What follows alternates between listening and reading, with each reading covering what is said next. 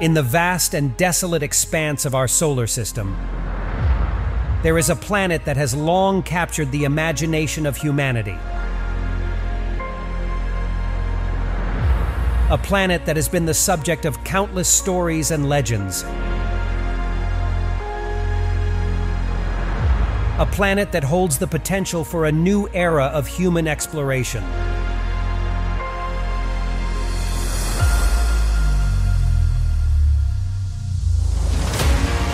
This is Mars, the fourth planet from the Sun, and a world that hides many secrets.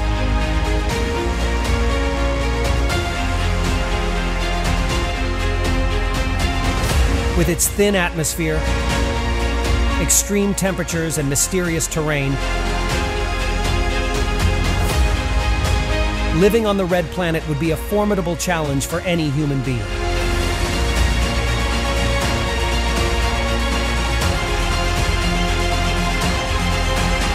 So, what would it be like to live on Mars? This is But You Know, and you're watching Live on Other Planets.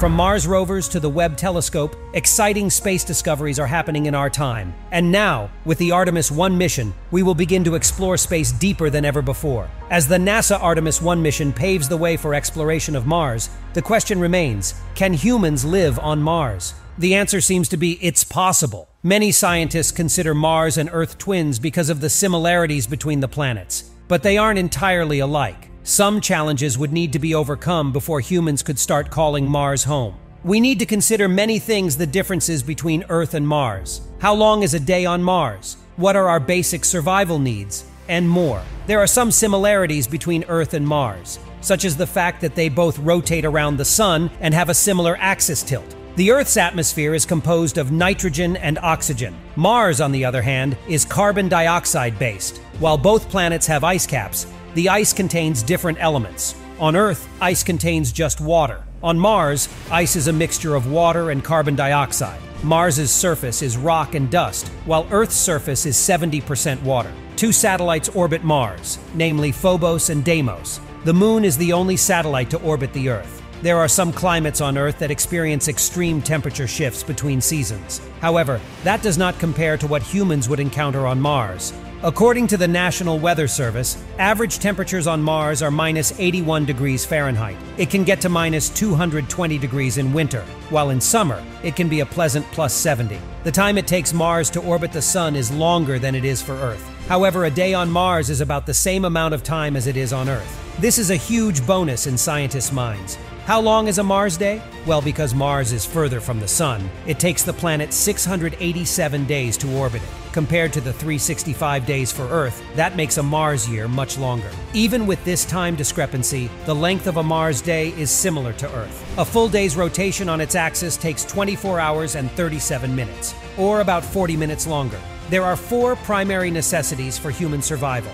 These are water, shelter, food, and oxygen. Scientists have found water on Mars, but not in the same form it's found on Earth. There is some water on the surface and below, but because of the extreme cold on Mars, it is all ice, and not the ice like we experience on Earth. On Earth, ice is just water, but on Mars, with the high levels of CO2, ice contains water ice mixed with CO2 ice. There is also water inside of rocks, but the lack of surface water would be a challenge for humans wanting to settle on Mars. Scientists continue to learn more about Mars, which will help them find out where we could obtain water from. Building places to live on Mars poses a challenge. Transporting construction materials to Mars could end up being way too expensive.